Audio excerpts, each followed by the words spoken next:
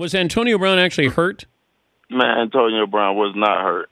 You think he was faking it? I know he was faking. Go back and look at the play. If you go back in slow motion to play, you tell me that Vontaze hit him in the head, or did his shoulder pad barely touch him? So you think that Antonio Brown was acting like he was hurt to get the flag? Oh, I think he need a Grammy Award for that one. I do. Well, we'll give him an Oscar. We'll give him an Academy Award there. But you think that he got up and winked to say, "Hey, I'm all right," or "I got you guys."